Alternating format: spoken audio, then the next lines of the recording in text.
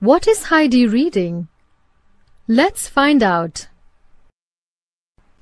It was Heidi's greatest pleasure to read her book over and over again. She loved the stories and the beautiful pictures in the book.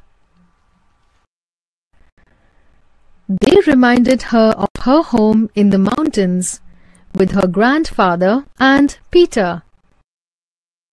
Yet, only a few weeks ago, Heidi could not read.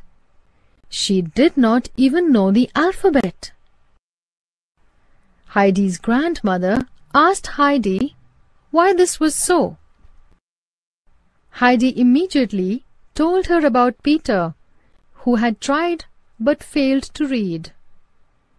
He had said that it was difficult and impossible.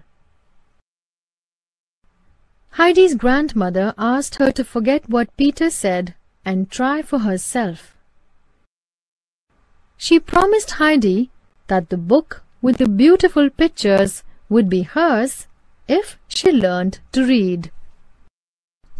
This motivated Heidi to read, so much so that within 2 weeks, Heidi was able to read her favorite book all by herself.